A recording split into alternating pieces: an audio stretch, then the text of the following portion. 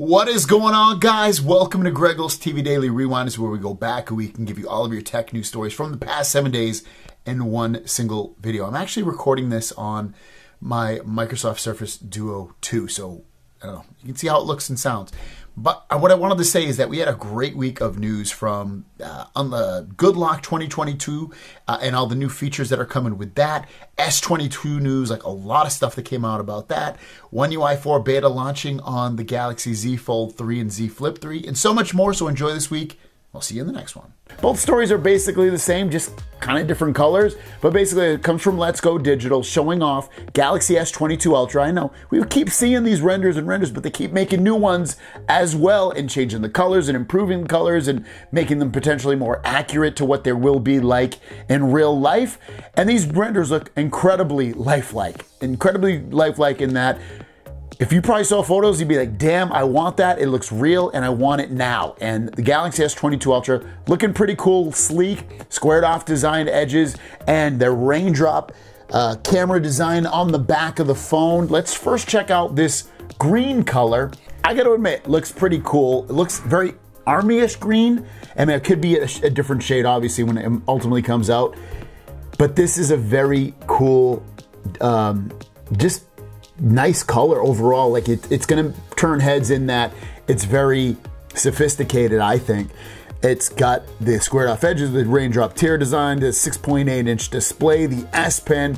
It goes really, really well. But I think when we look at the other colors, especially if they look anything like this is where everything just truly pops. The red color, come on, that burgundy red is so rich and bloody and cough syrupy. You can just taste it right there. The black, rich, deep black. White looks dope as well. This is my final order for these colors. I'm gonna go in right now. If I could, I'd go red, white, green, black. The white and the green might flip-flop a little bit, but I haven't had a white phone like that white in really, really long time, and that's awesome looking. Really liking that color. Black, I'd have to choose last. I always get black phones. I'd like to try something different. But these renders that they're making are freaking sick. So cool, I gotta admit. First story of the day is about the Galaxy Z Flip 3 and Galaxy Z Fold 3. Z Fold 3, one of my favorite phones of the year.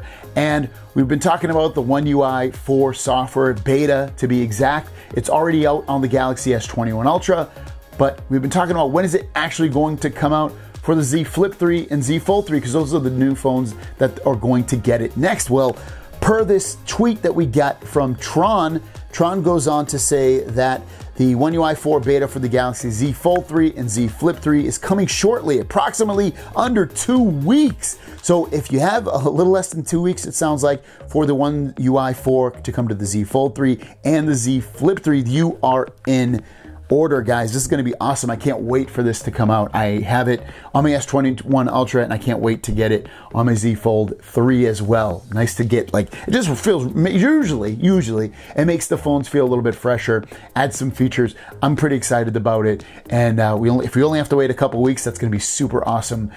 He pulled those images, or looks like, from the Samsung Members app, so it looks totally legit. Next story is about, not this phone, the Galaxy S21 Ultra, even though it kind of is, but it's about the Galaxy S22 Ultra and the cameras that are going to be on the back and front of the phone. And it's not making me too happy. It's kind of making me a little bit disappointed, because potentially they could be exactly the same exact cameras as the S21 Ultra. Check out this tweet first from Ice Universe, who says that the S22 Ultra cameras, and he's saying this is 100% accurate, is that they're going to have a 108 megapixel main camera. They're going to have a 12 megapixel ultra wide, 10 megapixel, and another 10 megapixel camera on there. It should also have a 100x zoom for that 108 megapixel main camera. But ultimately, when we dive a little bit deeper into this, Chun on September 19th, which is a few weeks ago, has said that the S22 Ultra rear cam are the same as last year, which he's noting that would also Ice Universe locked in. And the main sensor might be the same HM3 sensor as well. Not sure about it though. So this is terribly, I feel like, disappointing. Does the S21 Ultra have a bad camera? No. But when you upgrade year over year, or you want to upgrade to the next iteration of the phone, you want better overall everything or better incremental updates. You want something different. Like, you don't want to get the same exact experience, but them just call it a new phone. Now, the S22 Ultra will have the integrated S Pen versus the S21 Ultra. It has to go inside of a case in order to use it. But still, beyond that, you want, especially cameras, you want it to be better. And maybe it will via software, but you got to admit, S21 is going to get the same software updates as the S22 as well. So it's like, it might not get it right off the bat, but it will get it a month or few months later than that. Story of the day. This phone, the Galaxy S21 Ultra. I already got the third beta for this one, and it looks like the full release date for everybody all around the world is right around the corner because of this One UI 4.0 beta program for the S21 in South Korea has concluded. And usually when they do that, that means the actual full release is right around the corner as well, meaning that the software is stable. They've fixed most of the bugs.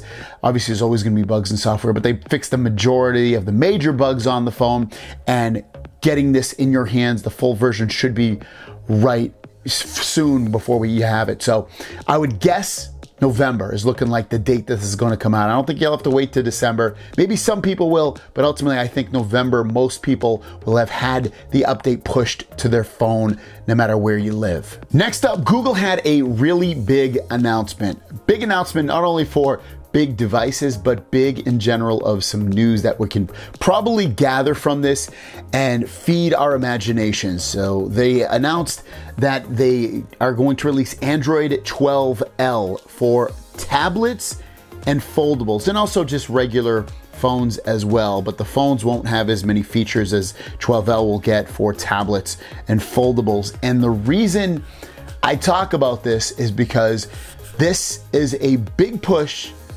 for big devices, for again, tablets and foldables. But I think the bigger one from this is foldables. We have the Galaxy Z Fold 3. This has Samsung's own version of the software with a lot of great tweaks and customizations and just way to use this phone so it's more comfortable because it isn't such a huge display. But you know, Google, even though they've kind of rendered their software for foldables, they haven't really made a huge push in that direction. This is that huge push. This is where we're going to most likely see the Pixel Fold. And when are we going to see the Pixel Fold? Well, the release date for Android 12L is due to come out in early 2022. So it doesn't look like the Pixel Fold is going to come out at the end of this year. There's a rumor that it was going to come and launch at the end of this year. My guess now is that it's going to be 2022, probably the first 3 months of 2022 when we'll see a Pixel Fold. Now, this software also will work on non-Pixel phones and Pixel tablets and stuff like that. It's just my thought behind this is if Google's really pushing this as a one-off or an update for their software for foldables and tablets, you got to think that they're going to release their own due to the rumors that have been coming out, but we also haven't seen anything of what this phone's actually going to look like. So that's my prediction. That's what I'm gathering from this, and this is a huge get, and I'm super stoked because I will admit, and I kind of said this in some other videos, I love the Pixel 6 Pro, but if you made that a fold and it had a big screen and the Pixel cameras and the Pixel software and the Pixel experience, I'd probably put all the money in my bank account down that I would leave the Galaxy Z Fold 3 for that Pixel Fold. First story of the day is about the Galaxy S22 Ultra. We're gonna drop this off with a bang. We're gonna make your eyes hurt and bleed because the Galaxy S22 Ultra is due to have one of the brightest displays ever. So check this out. This is a tweet from Ice Universe who's saying that the peak brightness of the S22 Ultra broke through the highest record of Samsung's OLED screen. Obviously, Samsung still keeps the best screens for itself. So when you look at something like that, you're damaged for life. If you go and you have a Samsung phone and you like bright displays, Samsung is always, from what I've seen, the way to go. And you go to someone else's phones and you're like, yeah, it's just not bright, especially outdoors, or this lighting situation, just not enough. Samsung damages you, and I don't mean damages you in a bad way. I mean damages you like to where like you want that best all the time, especially if you get one of Samsung's premium best phones and then try something else that's parallel. It's one of the problems I have with the Pixel 6 Pro is that the screen just does not get bright enough. Even at 100%, it's like, I shouldn't have to go to 100% just to get amazing brightness. I should be able to go at 50 and get that, and you can do that with a Samsung phone. So regardless, this is going to be crazy bright, so if you love bright displays, you're going to probably want to go to the S22 Ultra. Next up is about Good Lock 2022. If you know Good Lock, let me grab my phone. It is a highly customizable app that you can download for your Samsung Galaxy phone. I didn't mention a specific phone. I said Samsung Galaxy phone because from what I can remember, it's available from most Samsung Galaxy models. Now, I know this app isn't available in every single country, so if it's not, you can usually sideload it. But ultimately, this app allows you to customize so many things, from your lock screens to your regular screens to your sound settings to your themes, and there's so much to do in this app. It's overwhelming, but it's also very amazing at the same time. It's definitely a reason why you'd want to get a Samsung Galaxy phone. And the Good Lock 2022 is bringing some new features, and a feature I'm not even joking. I've been asking and I've been waiting for this for 10 years. It's on almost every other phone that you can imagine on the Android side, and we're finally getting it. So let's take a look at this. This tweet's coming from Tron, who says the Good Lock 2022 release date, new features. Disclaimer, I have no idea when your country will get official Good Lock support. You can meanwhile sideload it with Nice Lock, and he links it down below, the Nice Lock app, which is basically Good Lock. But it's like a hacked up version of it. Ultimately, checking out these screenshots, Good Lock 2022 operating U1 UI will open in November. So beta, maybe it's not beta, it's just Good Lock 2022 actually will launch in November. Home Up and Task Manager feature is highly dependent on your OS, so it will open in December. So one of the main thing I want is in Home Up. We'll have to wait for December for that. Updates with new features listed below will be available in January 2022. So following Good Lock apps are already available for use in One UI 4 beta: Lockstar, Routine Plus, One Hand Operation Plus, Pentastic, Wonderland Theme Park, Nice Catch, and Edge Touch. The next one says Good Lock 2022 new features. So Lockstar, you're going to get improved custom designing features. Lock your widget edit feature improvements. You can alpha edit, change icon looks, edit always on display elements individually. You can use stickers to decorate your lock screen. It's going to be fun. Your clock face, your watch face, connect your Galaxy Watch 4 to set up watch faces made with the Watch Face Studio now on the clock face widget. Sound Assistant, volume panel, theme support in DeX modes. That's like their desktop operating system on their tablets. Voice alter feature in voice over IP or voice recorder app. I'm curious to see what that one. So it sounds like we're going to be able to, when we're on phone calls and stuff, alter our voice. That's kind of interesting. The next one, and we're getting close to what I was talking about, Multi-Star. This isn't it, but Multi-Star DeX team has joined Good Lock. I love Samsung DeX support of high resolution no matter what accessories you connect with. Use more apps at once. Rotate DeX to portrait mode if possible. Z Flip 3 exclusive. January, possibly new feature for the Cover 7, that I think they mean screen, that everyone is waiting for, possibly the official introduction of Samsung Health Hack that enables all apps in cover screen. Home Up, this is what I'm talking about. I've been waiting for the 10 freaking years. Vertical apps list, swipe up and down to browse your app drawer icons. So instead of only be able to go to left and right when you're looking at all your apps in your app drawer, you'll now be able to go up and down completely from the very top of the screen to the very bottom and see all of them. Keys Cafe, make my own gifts, make my own sticker with Samsung keyboard. Nice Shot, they're gonna come back with new easy to use features, new settings for screen capture recording features, option not to save screenshot image to clipboard, option to turn on do not disturb move when screen recording. I like that one, that's gonna be cool. Wonderland, you can not set a custom video file as a video wallpaper. One Hand Operation Plus, gesture hotkey, send a shortcut signal to a running app via custom gestures. Screen Move, move the screen with your gestures to assist click with your fingers and that you can't reach. So, bunch of new things coming.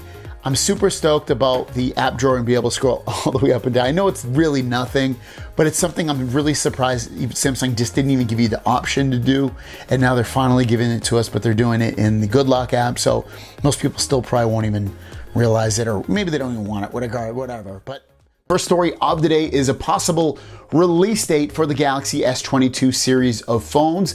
And obviously we've talked about January, February being that release date. Well, how about this? This has come from Ice Universe, who's not 100% sure, but he does say that the exact release date of the S22 is unknown. I only know that it may be released in the last week of January. If there's any update, I will let you know. So if we're talking about the last week of January, then you can come to expect that the phone will probably have an unpacked event in the middle of January, because usually they release and launch their phones the middle, whatever, 2 weeks before they actually release it. So you're talking about probably like January 15th and then release the phone January 29th, something like that, so that you would have the phone. Again, let's figure this math out. We're basically in November, so November, December, January, mostly probably all of January, before potentially you have that phone. Are you guys planning to get it? Let me know in the comments down below which one. Next up, we've been talking about the Galaxy Z Flip 3 and Z Fold 3 getting the One UI 4 beta. I was guesstimating that it would probably come out sometime in November, maybe December.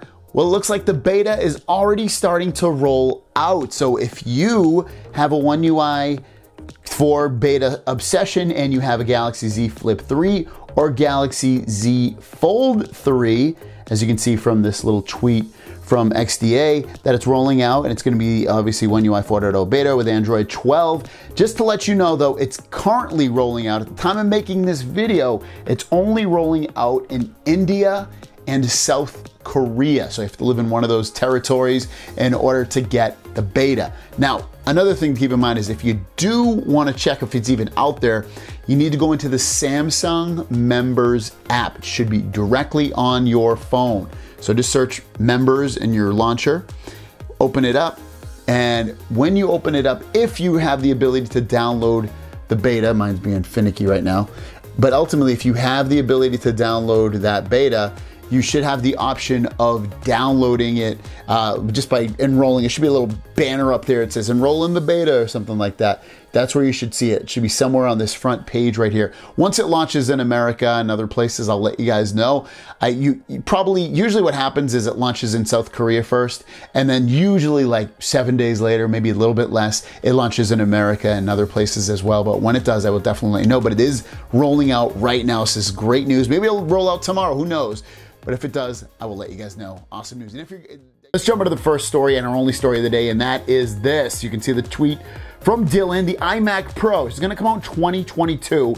He's saying that these are preliminary specs of what it's going to potentially have. Pro Motion and Mini LED, so it'll basically have 120 hertz Mini LED refresh rate on that display, so that's very nice. Base model will have 16 gigs of RAM and 512 gigabytes of storage. This is all wonderful stuff for Apple to be continuing doing that, because 16 gigs of RAM is really a sweet spot for RAM on Mac computers. M1 Pro and M1 Max processors, which are their new super speedy processors on their computers, and those processors are damn good.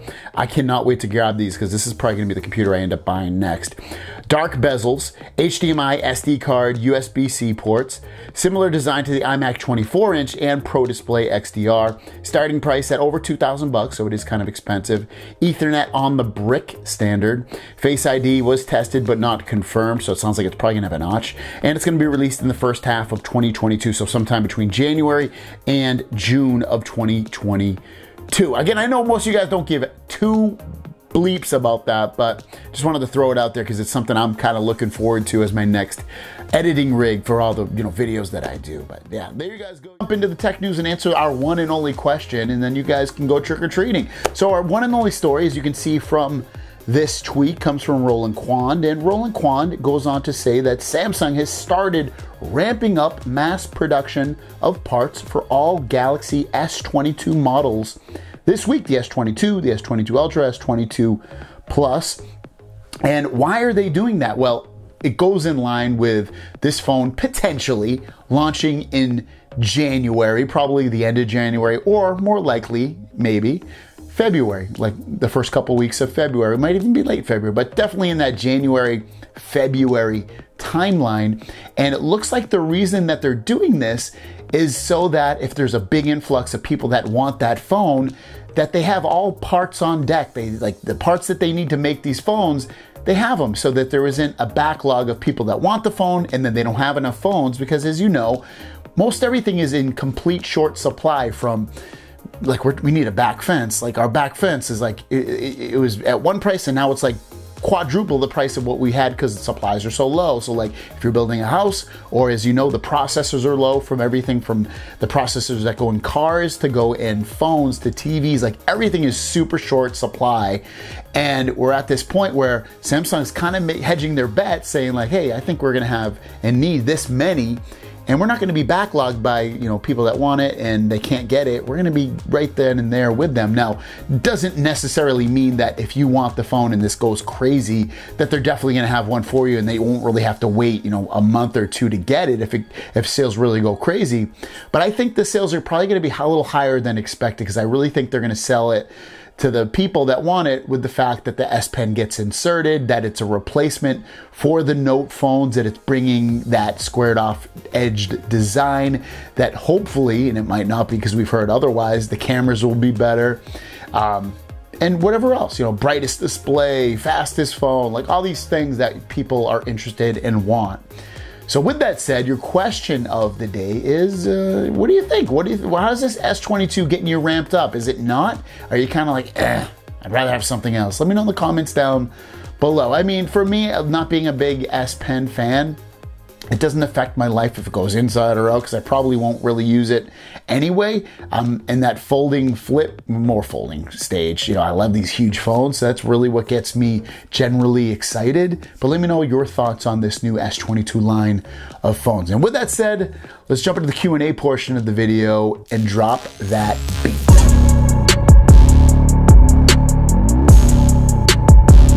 Now guys, before I answer the one and only question that I received today, if you have a question, leave it in the comments down below and I'll answer it in tomorrow's video, because I literally got one question. With that said, let's jump into that one. Hansa Salman says, if Samsung releases the S21 Fan Edition and S22 and the prices are similar, is it worth getting the S21 Fan Edition? It really depends on the specs, as you know, because that's kind of what you're asking me.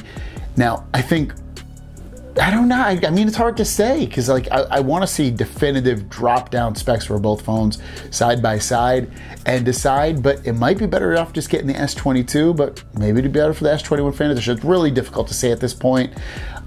Once we get complete, which we've kind of had definitive specs and things like that, and the S22 is really supposed to be almost a downgrade in a lot of ways to previous S-line phones in some ways, like the lower end S22 versus some of the lower end maybe S20s and things like that.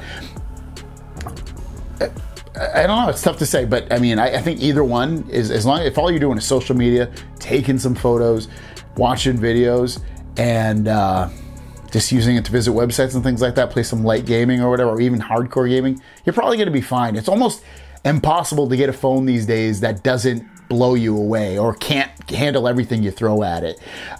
There's varying degrees of it, but ultimately it's pretty hard to get a phone that's just complete crap. Thanks for watching. We'll see you guys down the road.